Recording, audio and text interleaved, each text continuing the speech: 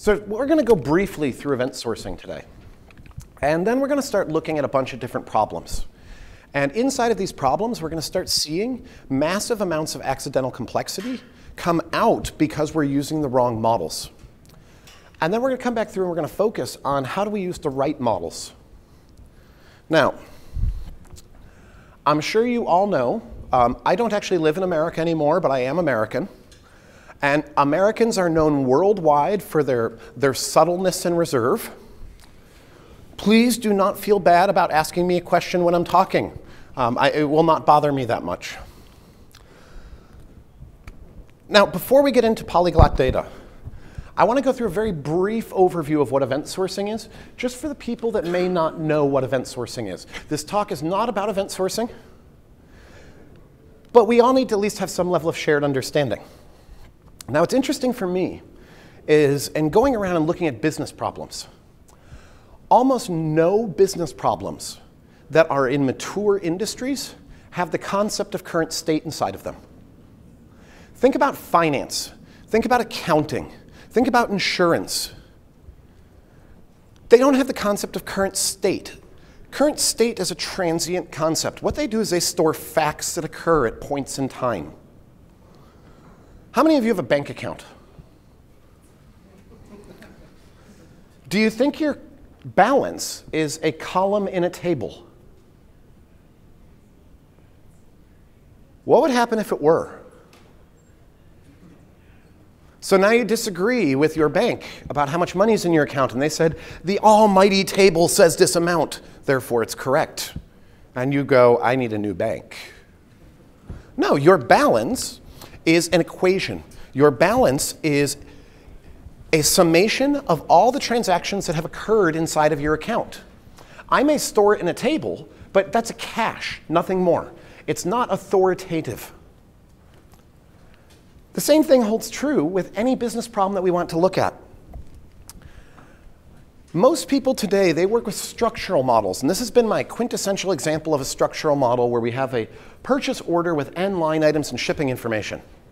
And this could be a document. This could be stored off in a SQL database. This could be an XML file. How many of you have worked with a structural model like this before? This is not the only way of representing this information. I can also represent this information as a series of events. So we have cart created, 3 items added, and shipping information added. Now those 3 items added, those are actually 3 events. But if I made all 3 events on this slide, the boxes got really little and you couldn't read them anymore. I can at any point in time take these 5 events and I can replay them and I can give you this piece of structure. I can always replay this set of events and give you back the structure of what it actually represents. But I don't store the structure. I store the series of events.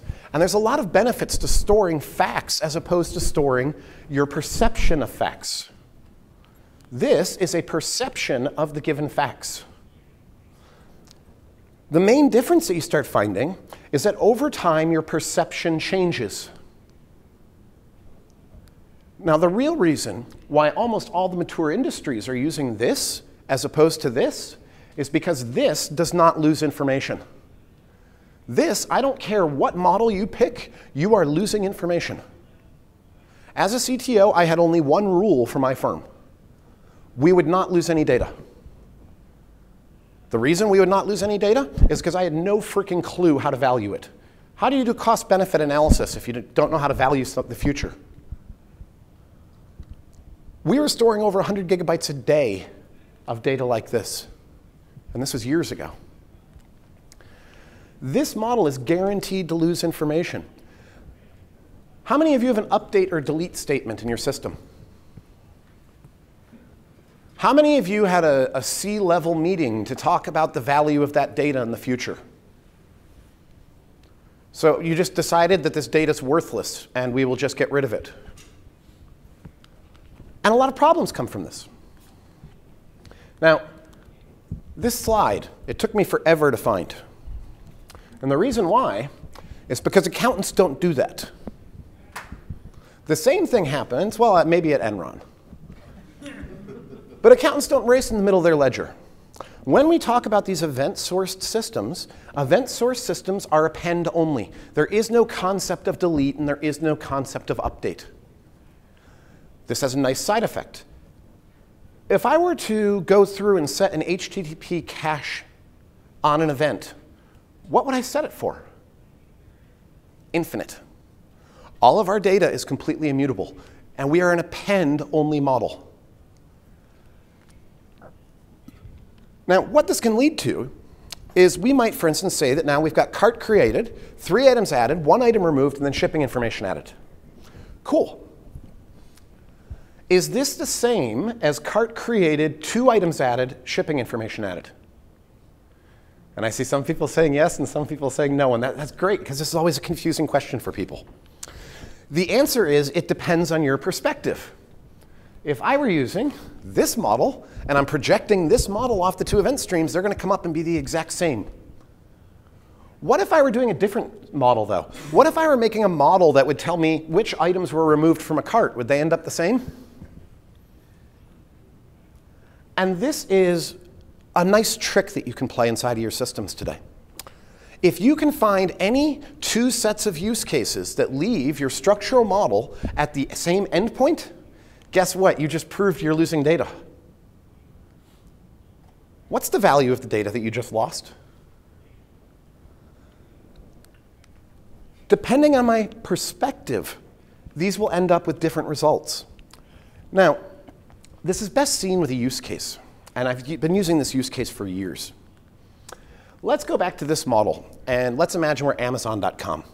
And they say, you know what? I think people that remove their items from their carts within 6 minutes before they check out, I think they're more likely to buy that item in the future than the other items that we show them based on their preferences. Why? When do you remove an item from your cart 6 minutes before you check out? You looked at your cart and it was going to be like $370, and you're like, my wife's going to kill me. I can't do this. I need to take 2 or 3 items out of the cart. It's not that I don't want them.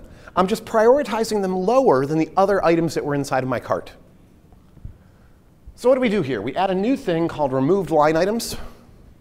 And then we write a report that looks for removed line items and then does a nested subquery to see if you bought that item in the future. Roll it out to production. User runs his report. What does he see? Nothing. That report will work from this moment in time forward.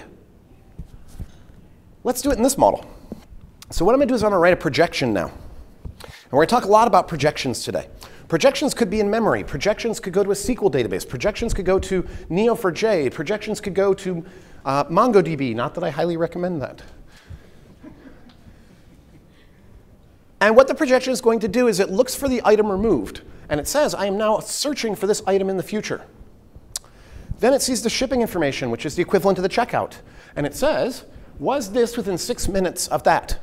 It was. Mark, searching for this item in the future, found equals false. And then as I go forward in the future, if I find that item in someone's cart, I mark true for found. Now, what I haven't told you about projections is when you run a projection, it always has to start on event 0 and come forward.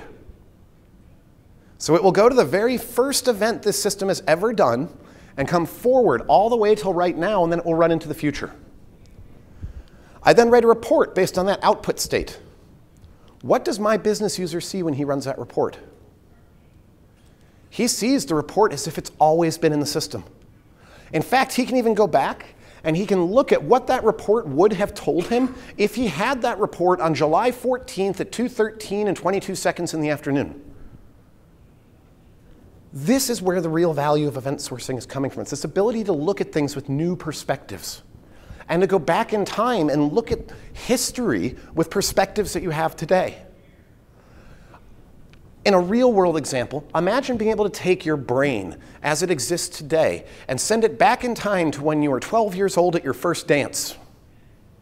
And you could perceive the facts then as you understand them today. It's actually a really scary scenario. I wouldn't recommend doing it. And there's all sorts of cool things that we can do because we can move forwards and backwards through time. We can fire up new ways of looking at our problem. And it all comes back to that we're not losing any information. And the only thing that you can do to not lose any information is to store a series of events. There's no other model that will do it. Any other model you pick will lose some information. It's just a matter of what information are you losing. That's not good.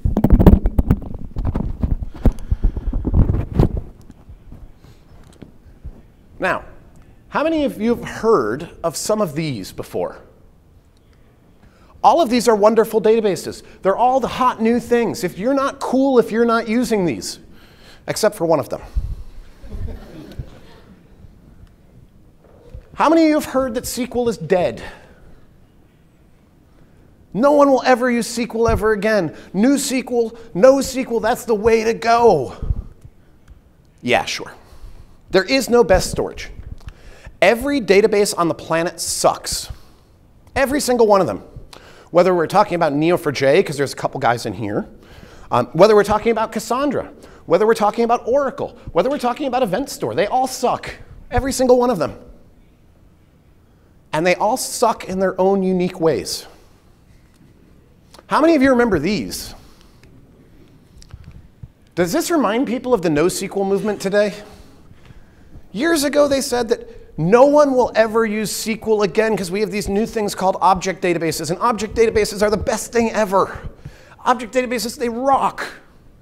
We can use Java with Spring XML configuration and store our data in XML, and if you didn't know, Java is a language to convert XML to stack traces. If we can store our data in XML, it'll make it even better. But everyone found out that these things actually suck. When I used an object database behind my domain model, how many of you have used Hibernate before? Hibernate's really nasty because you get this giant impedance mismatch between you and your database. These don't have that impedance mismatch. When I go to get an object, I walk from one object to another object. That operation is done big O of 1 inside of that object database. So then why did everybody stop using them? How many of you use an object database today? Occasionally, I'll get one hand. Actually, and they're normally working in financial systems. A lot of the old backing financial systems are still in object databases. Why did they suck? Why didn't they take over the world? What happened was people would go through and they'd build their domain model up on top of their object database, and everything would be hunky-dory. And they'd be just getting ready to go to production. And then that stupid business person would come over and say something like, you know, I need a report. And what I want is a report that takes all the sales from the customers. I want to roll them up by customer. And then I want to get an average and standard deviation for their ticket size. And I want to get a summation total of how much they've been spending. And you're like, that sounds like a group buy. Or you could try doing it in an object database. And it's going to be horrifically painful to do. You need to load up 800 million objects into memory and go through and basically deal with this. And so everyone said, you know, object databases suck. We should never use them. Perfectly rational thing. They suck at doing OLAP behaviors.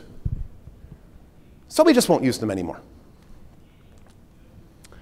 When we start getting into these kinds of systems, it's extraordinarily rare that a single data model will actually work to do everything that you want to do and do it well. And we can go through lots of examples of where people pick the wrong models and it causes lots of problems. How many have heard of this small startup? So when they started going, you remember the fail whale? What Twitter is at its core is a topic-based pub sub. Of course, there's no prior art inside of this problem. And they ended up implementing it in Ruby on Rails on top of MySQL until they had hundreds and hundreds of MySQL instances. You may know that they've since changed all of that. But they ran into the problems because the model that they were trying to use underneath things wasn't appropriate to what they were trying to do. Another example.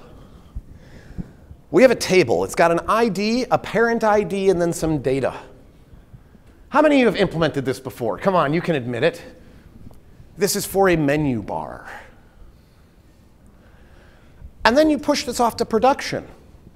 And production comes back to you and says, why is this report taking 9 minutes to run? And of course you say, well, it works fine on my machine. What's wrong with your production environment? Well, what's wrong with their production environment is that instead of having the 20 rows of data that you had, they've got 170,000 rows of data. And what you've created here is known as a recursive query.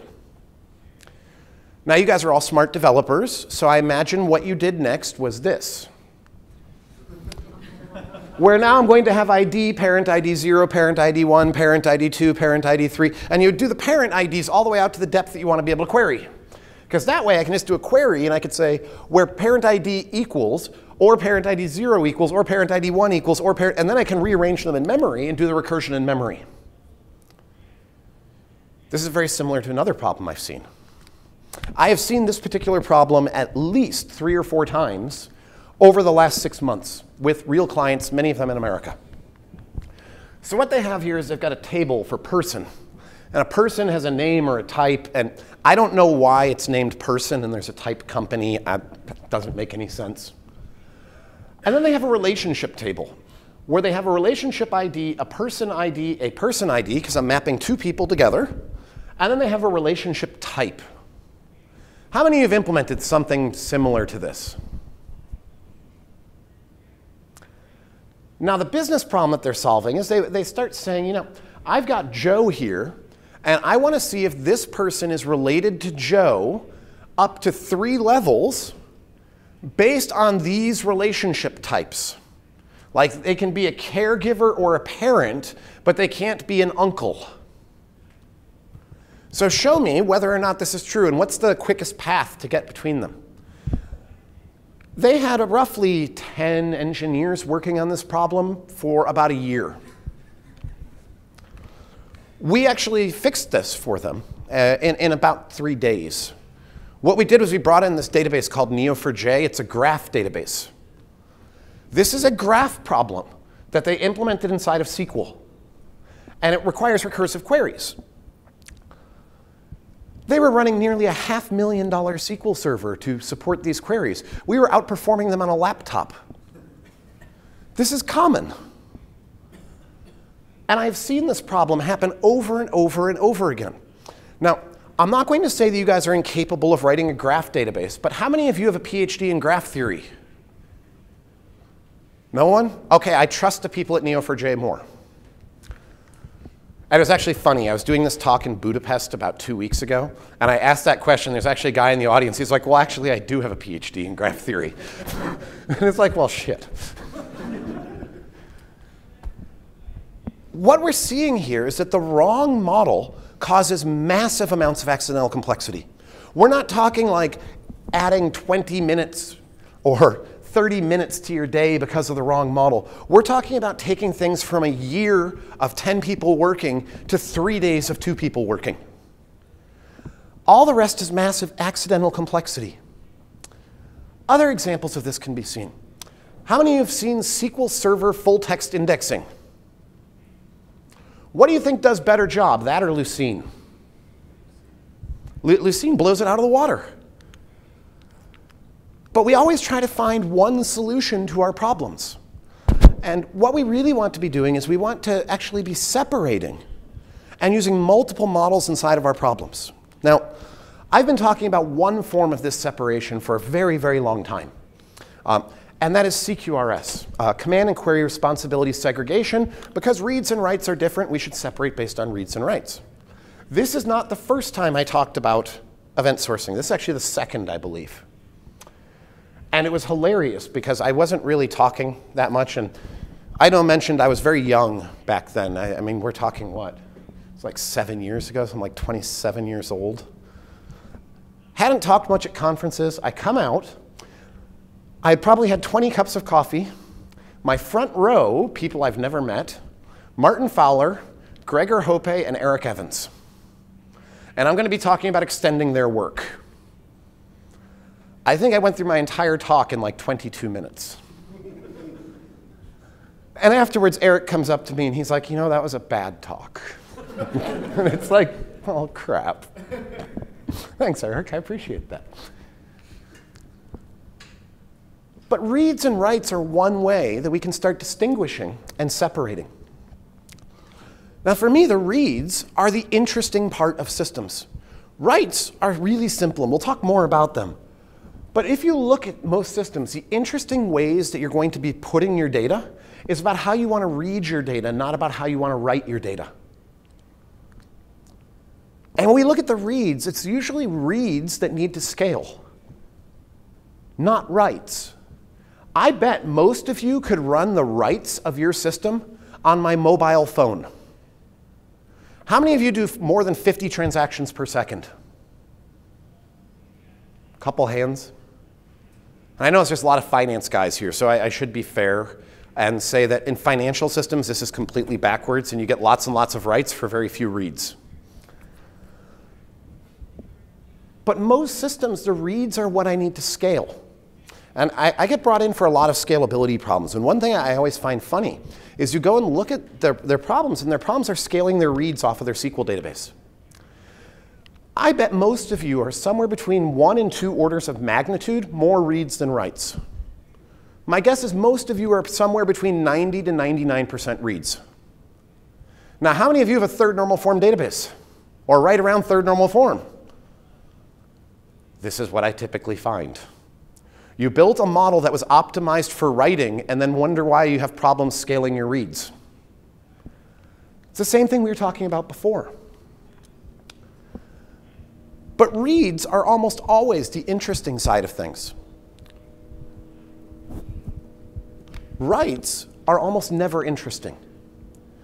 If I go look inside of Neo4j, if I go look inside of Event Store, if I go look inside of SQLite, if I go look inside of Cassandra, you know what? They all work the same way for writing. So does Oracle. So does SQL Server. They append to a log. And then internally, after they append to a log, they will go and update whatever the thing they're going to be querying it is, whether it's a B tree, is it a stored string table. They all work almost identically. Now, in general, storing events is a good lossless transactional model. That's what the database does internally. You can do the same inside of your code. Why not, for writes, just store an event? That's what we were talking about all the way back when we were talking about event sourcing. I'm just appending events to a log. Now, reads and writes are one form of separation that we can talk about, but there's other forms of separation that exist. Another very common form of separation is time. Time will allow us to separate out different models. Now, if I go into finance, this is actually a domain concept. It's the concept of intraday data versus interday data. Today is treated differently than any other day in the history of mankind. And this is common to see. What I've been seeing a lot lately is big multivariate problems, things that people are doing large map reduces across. And what I'm finding is they will end up having this massive map reduce job, let's say using 80 Amazon extra large nodes, and then they do that once per month. And that will give them perfect answers to their multivariate problem. But now the business wants to get that every day. How much does it cost to ramp up 80 Amazon extra large nodes for a month? It's prohibitive. But what we can do here is we can separate based on time. And what you'll normally end up with is you'll end up with a large Hadoop, let's say, batch job. And then we'll put in a little tiny speed complex event processor. Now, what the complex event processor is doing is it's going through knowing what this thing said and what you cared the most about, because let's say you're bidding on things because of that information. And as it's going through, it's invalidating thin slices of the big problem, and then doing little tiny MapReduce jobs to try to update just a very thin slice of the overall MapReduce job. This is very, very common, and it can get you to the goal of having near real-time information without taking the expense of having 80 Amazon extra large nodes running constantly. This is a really common form of separation of models between data that's over 1 day old versus data that's current. You will see these separations start happening all of the time. And almost never do you want to have a single model. Single models will cause problems. You're always going to end up, because every database sucks in its own unique ways. Now, when we start looking at how to do this, a lot of problems come up. How many of you have tried running with 2 databases in your organization before? Did they go out of sync? What happens when I run 3 models and they all tell you 3 different things? It causes a big problem. And this is typically what ends up happening. So this is my stereotypical way that I see people trying to implement multiple models in their system. So basically, they've got a client that's talking back to a domain. The domain might be backed by something like Hibernate talking to a third normal form database. The domain model will then publish events off to this magical thing called a bus. And the bus will then deliver the events off to the things that are going to be reactive. So we may write into an OLAP database, we may write into a graph database, we may look at things from a stream processing perspective. This is doomed to failure. By the way, has anybody here ever watched Martin Fowler's talk, Does My Bus Look Big in This? I would highly recommend it. But in production, this will not actually work well. One of our first problems has to do with this. So if my domain model is going to write into a third normal form database, and it's going to publish a message into a bus, what does it need? Well, what happens if I go to write to the database, and I get a success, and then I say, now publish to the queue, but someone unplugs me right before I say that? So now we're going to need a distributed transaction of some type. Stay away from distributed transactions. Avoid them like the plague if you can. But there's a more sinister problem here. I know none of you would put a bug into software, but you have juniors on your team. What happens if we have a bug here? Let's say that there's a bug, and into the domain model, we set the state to be a hard-coded Connecticut. While we take whatever our client's command was and correctly put that onto the event to go off to everybody else. So now this database says it's in Louisiana, and that database says it's in Connecticut. How do you handle this? This is a very, very big problem. Now, let's just say that that occurred. How would I detect that that occurred? How do you reconcile between a SQL database and a graph database? This should be fun, right? Well, just write a reconciliation script. Of course, which is more likely to have happen? That you actually found a bug, or that you've got a false positive because your migration script is broken? Or sorry, your reconciliation script is broken. OK, let's imagine that we found out that this occurred. How do we fix it? Do we go back from the OLAP model to the third normal form model and open up a distributed transaction through linked servers or something? We've got a really big problem here. But there's a more sinister problem. And that's what happens when I try to bring on a new model. And we talked about one of the beautiful things about event sourcing and this keeping of streams of events is that I can have new perceptions that I come up with at any point in time. And I have a new one now. And I want to start saying, OK, I need to get back all of my events so I can bring up my new model. How do I do that with this bus in the middle? Do I do that? What's happening here is I've got a bunch of queues. I would have to send a message from the new model back over to something on the other side to say, hey, I need you to resend me all the events I haven't seen before. In other words, I need a control channel, very much like an FTP. Can you imagine if blogs worked like this? So you've come to my blog and you want to subscribe. So I say, OK, cool. If you want to subscribe to my blog, send me an email. I will create a queue for you and then send you a link to your queue. And then you say, but I don't just want the blog posts in the future. I want to get your historical blog posts too. So you send me another email that says, I want your historical blog posts. And then I pump the historical blog posts into your queue. This doesn't sound very scalable. This is actually a huge problem, and it's a source of accidental complexity that people don't see when they start building this, and they find out at the end, once they've gone to production. And the thing is, it's really hard to undo this once you've done it. This is a fairly typical problem.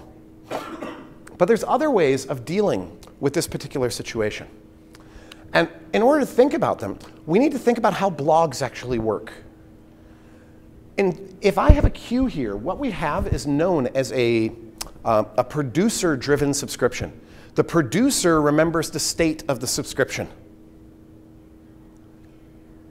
If you are following my blog, it doesn't make sense for me to know the state of your subscription. You keep the state of your subscription.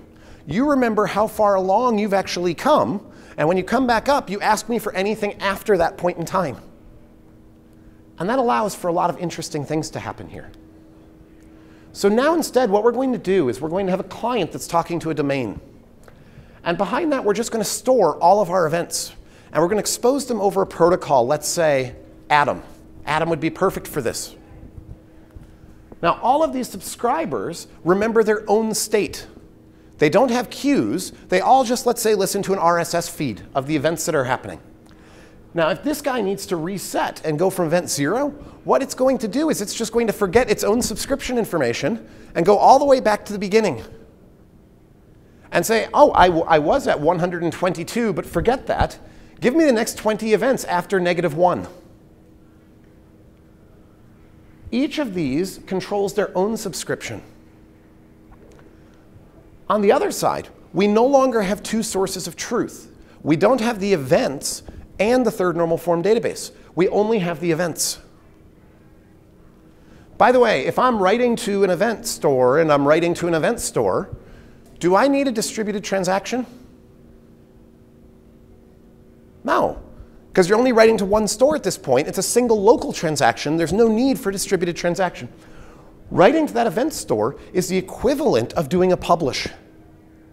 It's the same operation. It's save and publish as part of the same operation. And these are all just following, checkpointing, off of what is available over in those events. But where the real beauty of this model starts to come into play is when we start saying that we're going to add a new model to this. Before, when we were back here, a new model is going to need to talk to something on the other side through a control channel to say, I want you to come up and start sending me over events. By the way, this is always an interesting question. So if I talk over the control channel to you to tell me to resend my entire history, and there's currently things that are happening right now, do you interleave them into my history? Do you cache them until you're done sending me the history? How do we coordinate when I get those new events compared to when the old events were being sent across? And it's actually a really, really hard problem, and it requires generally that you're going to go off and build some infrastructure. Here, this model controls its own subscription. It controls its own state of its subscription. It can just throw away that state, start from event 0, and come forward again. The easiest way to think about these protocols is imagine that every event is given a number. 0, 1, 2, 3, 4, 5. When I first come up, I say, give me the next 3 events after event -1. So I get 0, 1, 2. Once I've processed 2, I remember I have saved 2, and I say, give me the next 3 events after 2. By the way, I crash right now. So I come back up, I say, what's the last thing I have processed? Event number 2. Give me the next 3 events after event number 2. And what this does is it simulates at least once messaging. Now, you can actually simulate transactional messaging with this as well if you store atomically your checkpoint with the work that you're actually doing. And it's a really nice, cheap way to be able to simulate doing this kind of workflow. Here, this is just going to blow away whatever its state was. If I want to replay something, I just say, forget everything that you've seen before, and start back at -1 and come forward. There's no coordination that needs to happen between these two. It's all going to happen on this side. And this will help to remove a lot of accidental complexity inside of these kinds of systems. Another benefit that we can have here. Could I have 2 OLAP models that are identical? If we started seeing we're getting too much load on our OLAP model, people running reports. Could I just spawn off a second one right next to it and then put a load balancer in front of these two as to which one gets the query? Providing that my OLAP model fits into one silo, yes.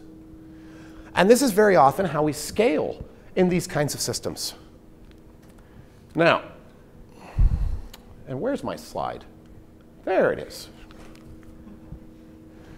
And this is supposed to be an animated GIF. But I switched it to PDF, and apparently PDF doesn't like animated GIFs very much. What this is this is a Rube Goldberg machine. And as an animated GIF, it's so much better because it's actually going all over the place. And I don't want people to walk out of here saying, Greg told me that we should use 10 different databases. We should use a different database for every problem that we have. We saw that Lucene is the absolute best at doing full text indexing. And we've got a full text indexing problem that we do over here where people start typing in this one thing and we do autocomplete on it. So we need to get Lucene. And we realized that we've actually got a graph in our system. It's the 28 items that make up our menu. So we need to bring in Neo4j in order to handle our menu. This is not what I'm saying. When we talk about this kind of stuff, you need to remember there's two sides of this. The other side of this is accidental complexity, operational complexity. If I, for instance, bring in MongoDB, somebody in operations needs to know what the hell MongoDB is. They need to know how to configure MongoDB. They need to know how to monitor MongoDB. How do you do a backup for MongoDB? Somebody is going to need to know all of this information in order to be able to get the stuff working. And that has a cost as well in terms of complexity from operations perspective. I am not saying that you should go off and get a customized database for every single thing that you want to do. Instead, I'm saying more understand the trade-offs. You will take accidental complexity because you're choosing the wrong model. If I choose lots of models, I introduce operational complexity. The answer sits somewhere in the middle. Now, if I were to come to your company and you were to show me that you've got a small full text indexing problem and you said, we do it inside of SQL Server, I would say, oh, OK. And then if you said, and we do it inside of SQL Server because we were looking at bringing Lucene in, and the cost of bringing in Lucene from an operations perspective was much higher, and we don't really have much data. We've only got 100,000 rows of data. We're doing it over anyway. So based on the trade-off, we decided that we would actually use SQL Server indexing. I would have absolutely no problem with that. That is an informed, conscious decision.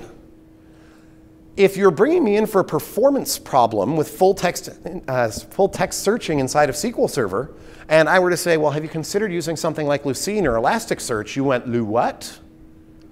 That would be a bit more of a problem. If we're going back and we're looking at a system that is built like this, and when I mention a graph database, you go, oh, what? We really need to be getting in and understanding all of the different kinds of databases. They're all valuable, and they all suck. If you use them in the right places, everything will work well. If you use them in the wrong places, it will really suck. Operational complexity needs to be taken into consideration when looking at this. We do not just say that we're going to put in a custom database for every single thing that you want to do. But understand that you can put in a custom database for everything that you want to do. I normally in systems will see at least 3 models. I'll normally see some kind of key value store or document store that represents data that's just being shown back up on screens. I want quick query access to this to be able to show it very quickly up to a user on a screen. There's normally going to be some type of searching inside of these systems. And almost always, there's going to end up being some OLAP system that people use for reporting. Almost every system I see will end up with about these 3. Graphs are another really common one that we'll see start coming into the problem. Event processing is another common one we'll start seeing in the problem. But keep in mind that there is the downfall of this, which is operational complexity. I am not telling everybody to go off and grab 10 databases and put them in production. Understand there are costs. Although to be fair, the cost of running 10 other databases will be probably cheaper than 1 Oracle license. Now, some takeaways. Just appending to a journal is a really, really good model to sit behind the writes inside of your system. This is what your database most likely does internally anyway. It's just writing to a transaction log, and then it's internally going off this and updating its internal structures. There's absolutely nothing wrong with you just saying, you know what, I'm going to do that. And then I'm going to give the chance for other databases to read off of the same journal that I'm writing to. Absolutely nothing wrong with doing that. And by the way, you can get this to be really, really, really fast. Handling tens of thousands of transactions per second is absolutely no problem doing that. It's relatively simple to reach. And I'm not talking on like Fusion IO boards or something like that. On a Fusion IO board, I've actually seen them get up over 500,000. This transaction log can be events. And this kind of brings us back to the idea of event sourcing. The general idea is my book of record is this log of events that I'm writing. My operation of a write is just to append an event to a log, and then I'm considered done. This append-only immutable data works really, really well for a lot of systems. How many of you have needed to communicate something to your UI before as well? Could my UI also listen to one of these Atom feeds that were representing events over them and put updates saying, by the way, this person's also looking at this data or updated it? Be relatively easy to do. And having that event model makes it relatively simple. CQRS is one way of finding different models. So saying, I'm going to have my writes on this side and my reads on the other side. But it's not the only form of being able to segregate out models. And if there's one single thing I want everybody to walk away with, it's that every database in the world, it sucks. Every single one of them. It doesn't matter what the model of it is. There are problems that it will suck at. Neo4j, I love Neo4j. Try doing a set operation in Neo4j, and you'll realize that it sucks. I love SQL. Try building a graph in SQL, and you'll realize that SQL sucks. I love Event Store. Try doing a query like, I'd like to see all the customers whose first name starts with the letter G. And you realize that it sucks. Why? Because we're going to have to replay every event inside of your system from all time in order to give you an answer to that question. It's an absolutely terrible, terrible database. You should never use any of them. No, understand the different models. Go out and start checking out all these different databases. What are they good at? What are they bad at? Object databases are not crap. They have their uses. And there's certain types of problems that all of these systems will do extraordinarily well on, and there's certain types of problems they will all do extraordinarily poorly on. And remember the other side of this with operational complexity. You don't want to just bring in 10 databases and say, yay, we're done. There are trade-offs to this as well. Now with that, I will thank you for coming out.